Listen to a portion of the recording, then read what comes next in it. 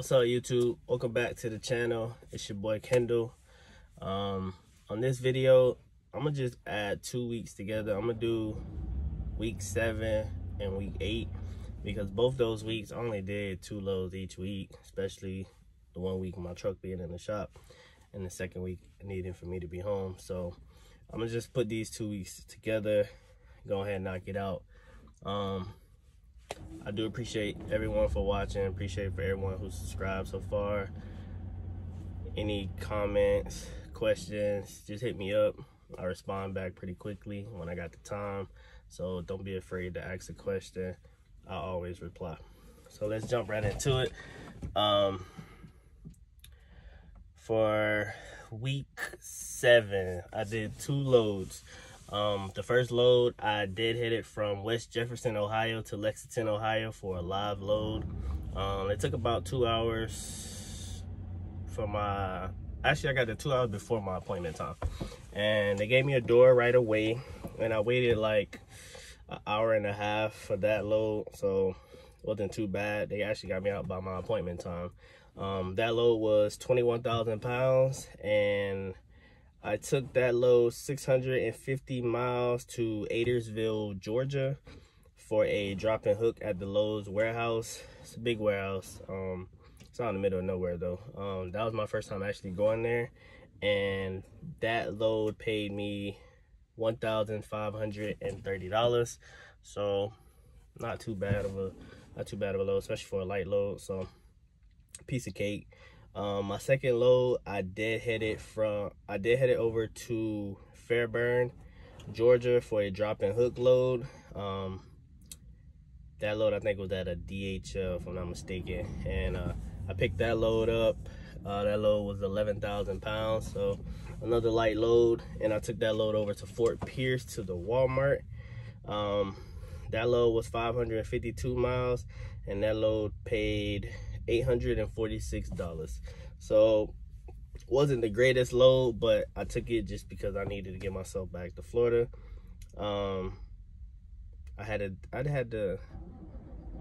not really sure.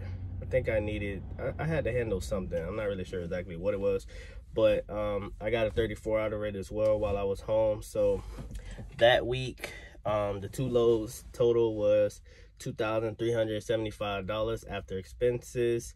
My take home was $475. So hey, I keep it real with y'all. $475 is what I took home that week. Obviously it wasn't nothing special, but it happens. Every week ain't a great week, but most of my weeks are pretty good, so that didn't really bother me. I was at home anyway. So the next week got a little bit better.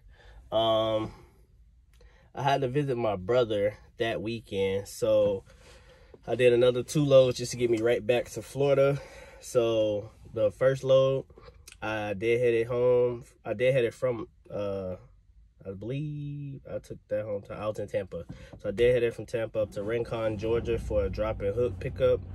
That load was 35,000 pounds. I've actually done this load before. Real good load, real nice people. You in and out, the load is always ready. So anytime that load is on the board, I would always run it. Definitely a simple load. So I took that load 560 miles over to Hopkins, Kentucky for a drop and hook at the Walmart, and that load paid $1,400. So it's not a bad load. You pick it up. It picks up on Mondays and it delivers. You got all day Tuesday to deliver it. I deliver it Tuesday morning. It's just Walmart. So it's not a bad load. $1,400 for 1 day of work. Ain't bad, can't beat it. Load 2, I did head it over to Lebanon, Tennessee. It was actually at the drop yard over there. It's a real nice drop yard if you haven't been there. Simple, got bathrooms and all that stuff inside the building. You do have to have a code. If you do go there, you have to have a code to get into the gate, and you have to have the code to get into the actual building itself if it's after hours. So make sure you have that before you go there, because in other words, there's no way to get in there. It used to look like it used to be a security guard that used to be there, but they're no longer there, so you have to have that code. I did find it. If you have the code to put into your GPS to get there, if you look into the notes, it does have the code to get in the gate and the code to get into the building. If not, you're gonna have to ask your dispatcher to get you that. So anyway, that load was brought over. That was a relay load. So that load was 9,000 pounds. That load was 700 miles going to Plant City, Florida for a drop and hook, and that load paid $1,873. So with those two loads, the total I made was $3,271 for the week.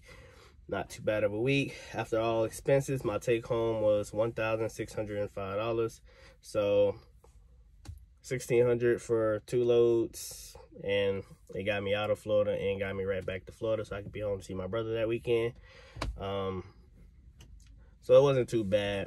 Next week, week 9, I'm back on track. I think I did 4 loads this week, so I'll be back to making probably make gross like 6, a little over 6, I think, for the four loads I had this week. So I'll drop that video probably in the next couple of days. Again, I appreciate you for watching. Like, comment, subscribe, all that good stuff. Until next time, peace.